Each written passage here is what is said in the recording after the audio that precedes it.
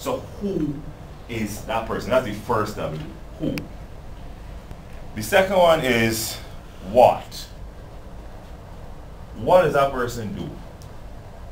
Well, we know they're axe murderer, right? You know, because then they probably have an axe and they're going to be killing people. But how did they get there, right? You know? Really, I mean, how did they become, I'm sure they weren't born, like nobody's born an axe murderer, you know? Yeah, they probably went to school somewhere and did some stuff before, yeah? What got them to that point? You know? What? What is it about this person here? What story? When I look at you and I see axe murder, you know, think about some of the really complex characters that we might have seen on film, yeah? I think the things that might have drawn us to them, well, for me personally anyway, is the complexity of the character. Yeah, it's not just that they're spewing out lines. It's not about lines, it's not just about lines. Everybody can recite lines. Yeah? It's about what's happening behind it. Like Sir Anthony Hopkins. Well, I'm not sure if any of y'all know Sir Anthony Hopkins. Yeah, or some degree. I don't know who do y'all call it? Leonardo, I guess, is one of the greatest right now. There's DiCaprio, right? DiCaprio. No idea who Leonardo DiCaprio is? Yeah. Wolf of Wall Street. Tyler was like, yeah, okay, yeah. Yeah, easy.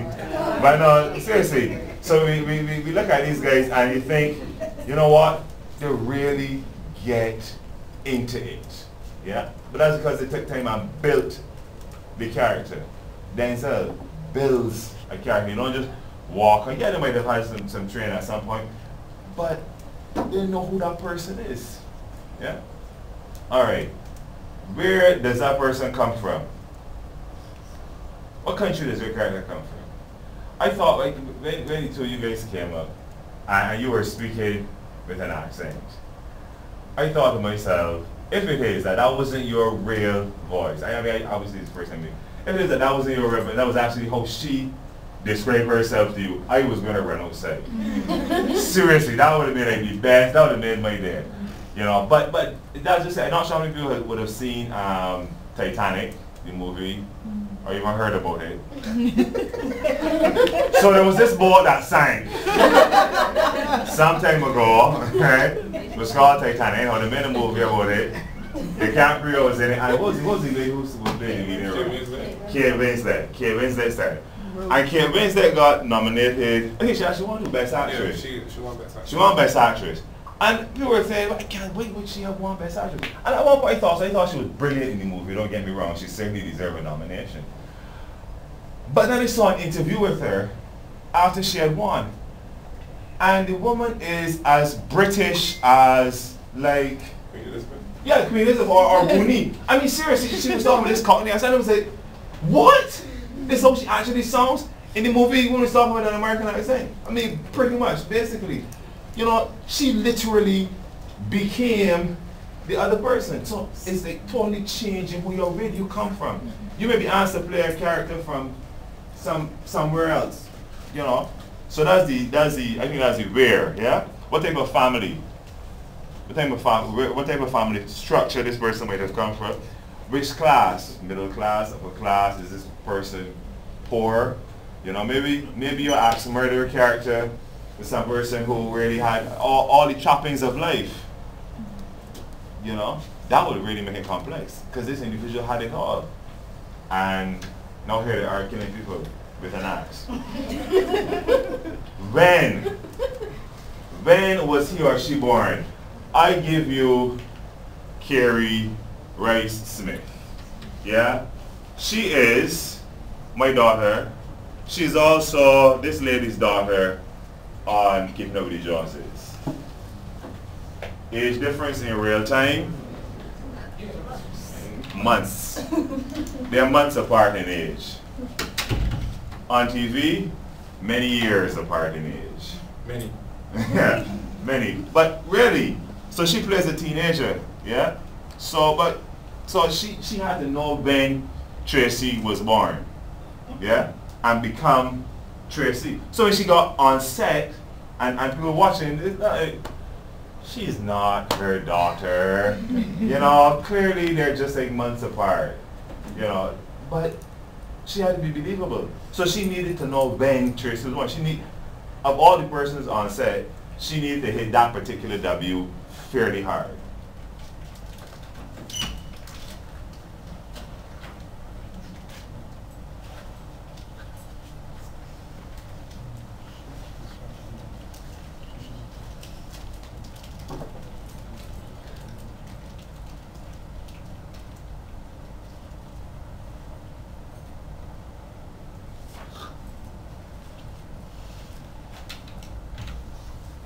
Alright, cut. So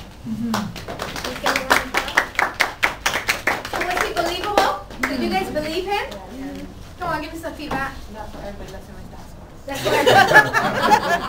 wow. Anybody else? Was he in character? How old was his character? What class was he in? Can we tell what class he was in? Can we? Huh? History? What did you say history? Oh gosh, that's me. Lectures. Anybody else? Any other feedback?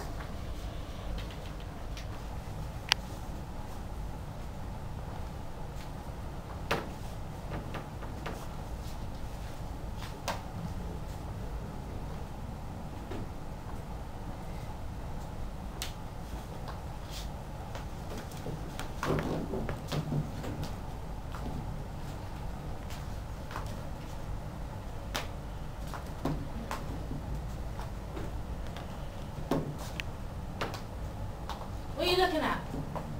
What are you looking at?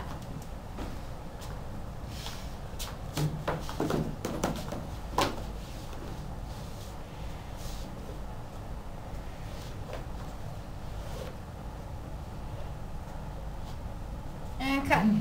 All right. Feedback, guys. You put the bottle on the ground. You then got up from the chair.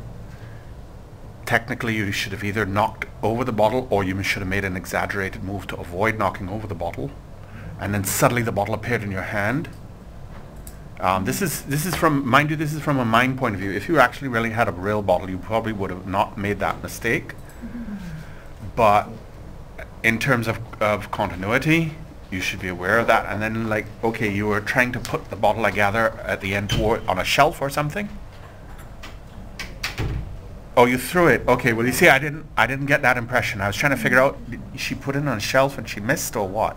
It's good too, because remember the subtleties that we spoke about.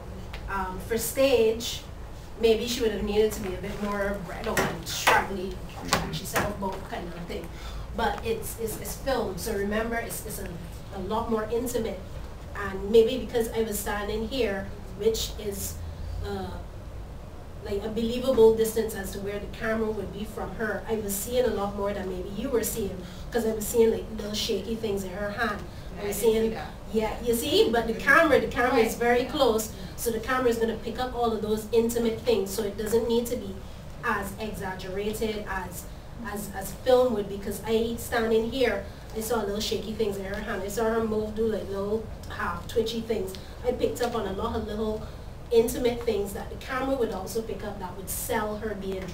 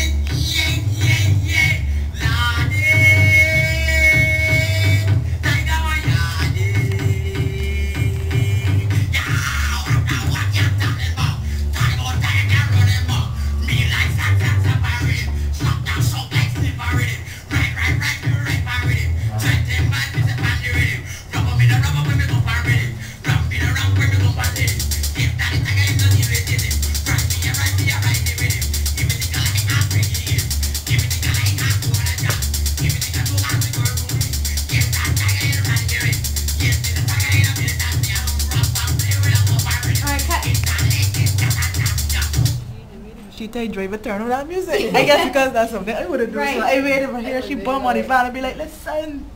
Right. We saw that she was in the minivan. No. Right. I do agree with her. I would have thought she would have said at some point, Something. turn down the music.